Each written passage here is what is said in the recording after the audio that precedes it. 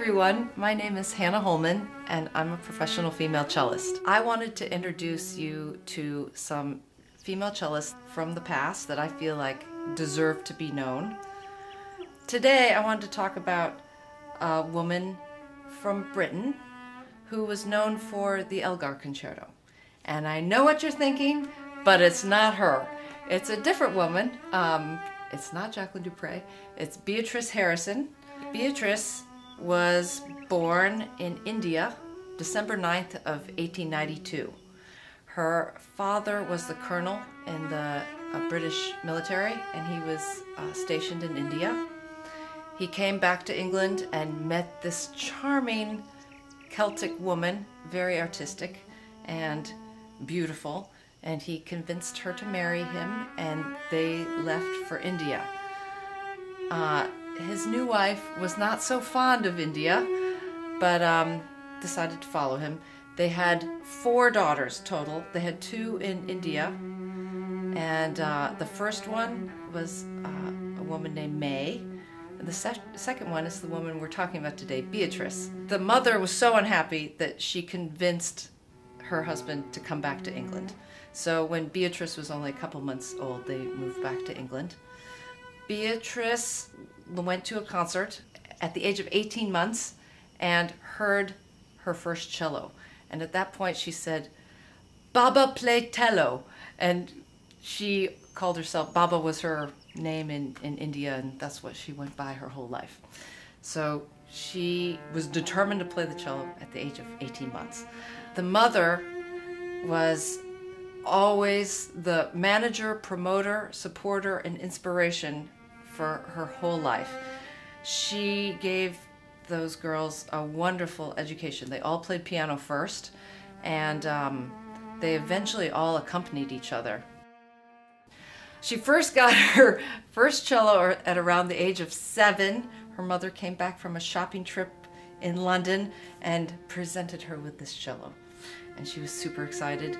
I think she didn't really have formal lessons until later. She actually, though, played for public concerts when she was 9. She was accepted at the age of 11 into the Royal College of Music in London, and she studied with a cellist named W.E. Whitehouse. I think the combination of her mother's artistic spirit and her father's discipline helped all of the sisters, especially Beatrice. She kept diaries detailing how her practice was going every day and how many hours she practiced a day, and on average she practiced at least 4 hours a day. And she would talk about what passages she did, and I think we should all take notes on our practice like that. At the age of 15, she did her Queen's Hall debut, and listen to what was on this program. She played the Cello Concerto, the Victor Herbert Suite, the Holman variations, and Bach, some Bach suite movements. At the age of 16, though, it was decided that she needed further study, and the whole family moved to Berlin so that she could study with Hugo Becker. So that just shows you the family's commitment level. At some point, I think the father quit his job so he could support all of his daughter's musical endeavors. And all of the sisters were playing at a super high level. The lessons were going really well with Hugo Becker, so well that at the age of 17 he encouraged her to enter the Mendelssohn Prize competition, and that was a huge deal because most people thought, well, she's a British girl cellist, she shouldn't even enter, she's not German. Now the prize happens in both England and Germany, but she went on to win it, and that was a first. She was the youngest and the first cellist and a British girl, and so the London Times, the Telegraph, all of them published a huge story on Beatrice winning the Mendelssohn Prize. Somebody said, "She plays like a man, but with the grace and tenderness of a woman." In 1910, she gave a performance of the Brahms Double Concerto with her sister May. And at that time, the Brahms Double was not necessarily a well-played or known work. But they the thought of these two sisters playing it really captured everybody's imagination, and they went on to play it at least 60 times in their career.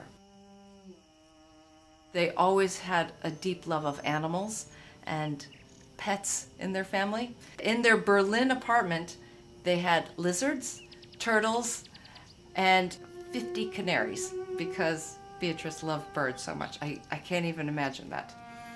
They moved back to England after the studies in Germany were over, and again, just picture this. They traveled back from Germany with a maid, a governess, the Indian butler, the 50 canaries, lizards, fish, snakes, tortoises, cello, violins, music, and hand luggage.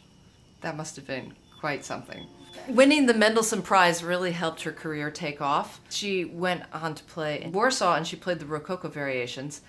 And supposedly that created such a sensation that she was called back to the stage 20 times. She played in Russia, and Glazunov conducted her and her sister playing the Brahms double, and Rachmaninoff was in the audience.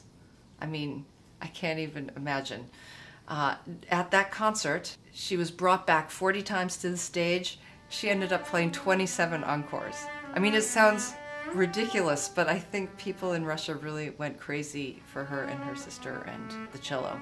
Students carried them to the carriage and took away the horses and carried them back, led the carriage back. The students pulled the carriage themselves because they were so enamored with her and her sister.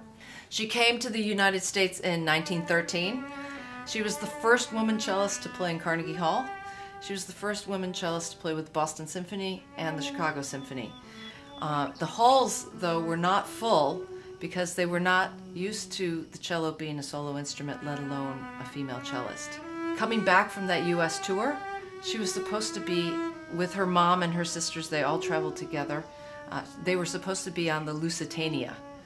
And we all know what happened to the Lusitania, but her mother had a dream the night before that something bad was going to happen to that ship, and so changed the plan, and they ended up not being on the Lusitania.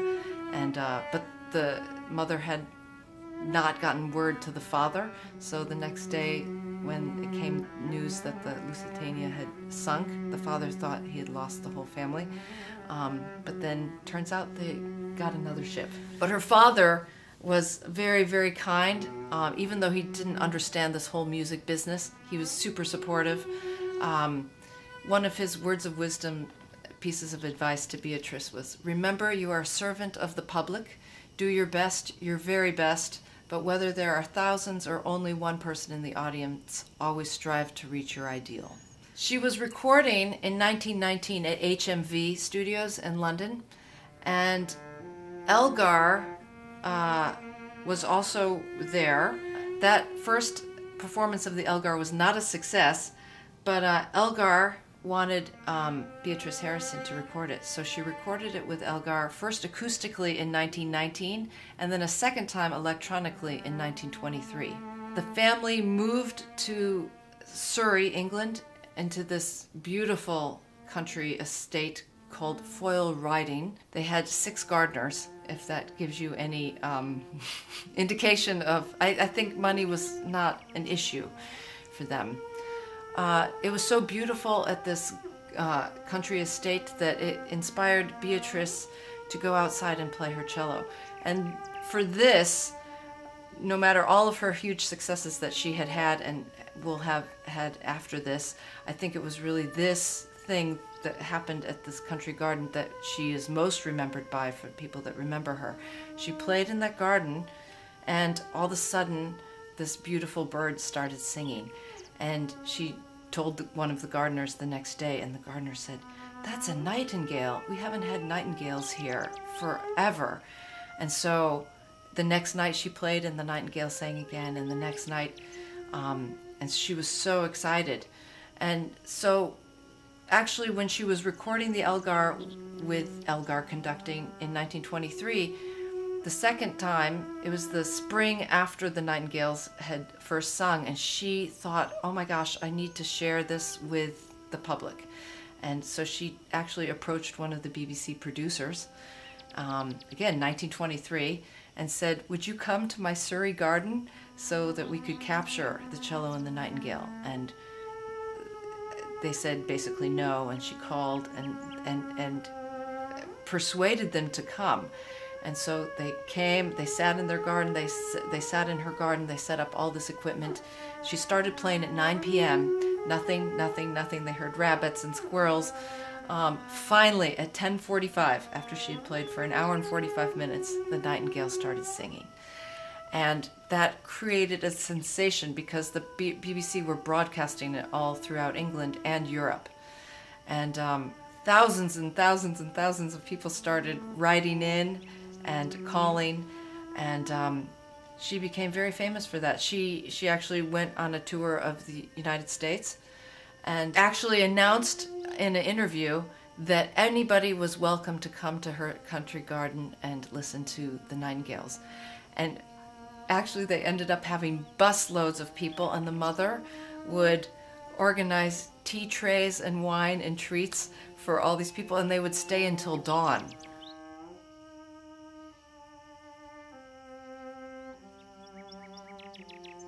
When I first learned of Beatrice, I can't exactly remember. I think it was when I was studying the Elgar Concerto in college, but it might have been just after that when I lived in Worcester, England, and Worcester was where Elgar lived and worked. And there's the Elgar birthplace, and in the Elgar Birthplace Museum were CDs of Beatrice playing the Elgar Concerto with Elgar himself conducting.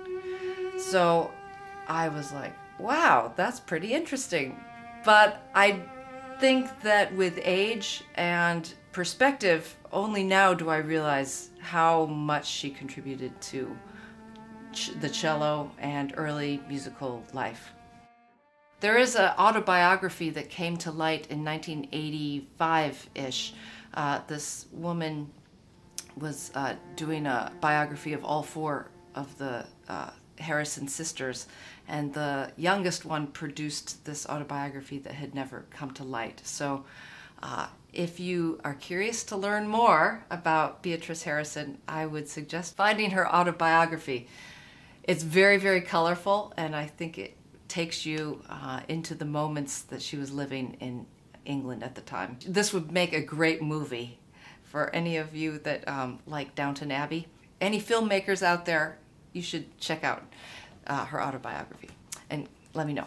Anyway, I hope you've enjoyed learning a little bit about Miss Beatrice Harrison. There are several recordings. You have to listen to her Elgar, because that's like the source. Elgar himself is conducting. Cello was her life and her staff, and she said that as long as she had the cello and music, she felt no fear and felt peace.